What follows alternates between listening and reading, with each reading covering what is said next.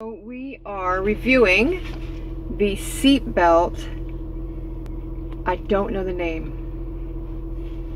I'll have to get the name. But what it does, it's actually supposed to be for children. And so, you know, when you put your seatbelt on,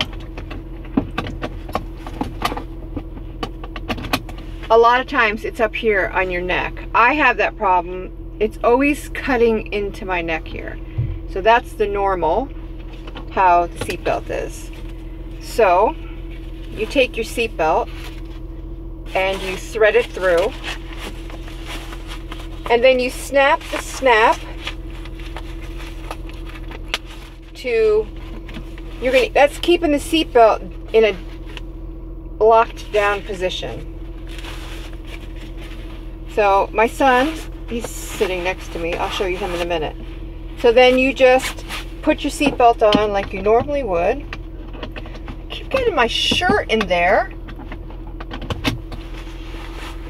And so you could adjust it. That's the normal, as if it wasn't on.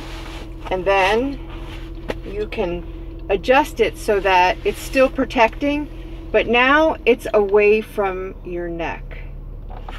Even more. Oops, and I unsnapped it. Did I unsnap it? Yeah. So, I mean, you could do it more, but then it's on your shoulder. That's not cool. So I would say, for me, right there, this way, it's not leaning on my neck. And we have the same thing for him. Now, he's 6'4", and it was always the same problem. This was cutting into his neck, but it's not doing it over there now. So you can just put it on over a little. But more so for children, of course, because they're shorter. And I can remember when he was younger, I had one of these for him, and it was like this on his neck, which is what prompted me to get him one of these when he was little. So when I seen it, I thought, oh, we're always complaining about it, like getting us.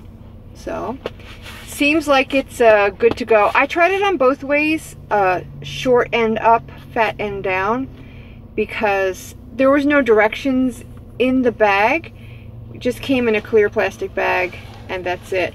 I'll have to look online and see if there is actually directions for a right and a wrong way, but it seemed like it worked better with the big end out and the little end closest to the buckle. So I think it looks like it's gonna work. If it's a problem while I'm driving, I will I'll write that in my review. But I mean, I know it says it's for kids, but the reason why I got it is because you saw it is always right here on my neck. I am constantly doing this with my seatbelt. So now it's not touching my neck. Good to go.